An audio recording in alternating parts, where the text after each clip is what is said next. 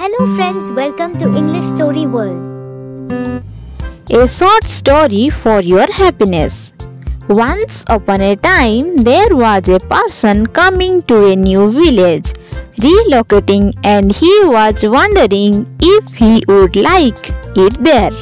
So he went to a Zen master and asked, "Do you think I will like it in this village? Are the people nice?" The master asked back, "How were the people in the town where you came from?" "They were nasty and greedy. They were angry and lived for cheating and stealing." "Those are exactly the type of people we have in this village," said the master.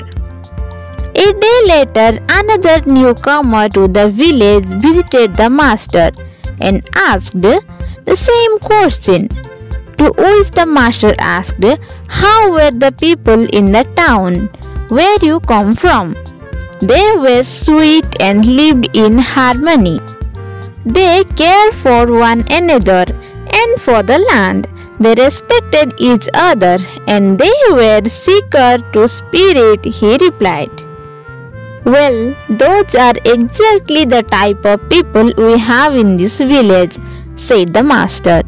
"You see in your life, whatever you see in the world will see in you. See hope, see good, see love.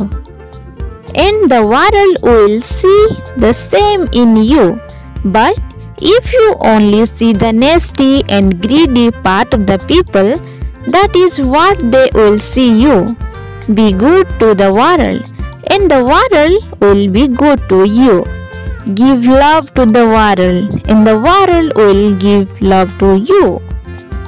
Thanks for watching. If you like this video, please subscribe our channel and press the bell icon for more updates.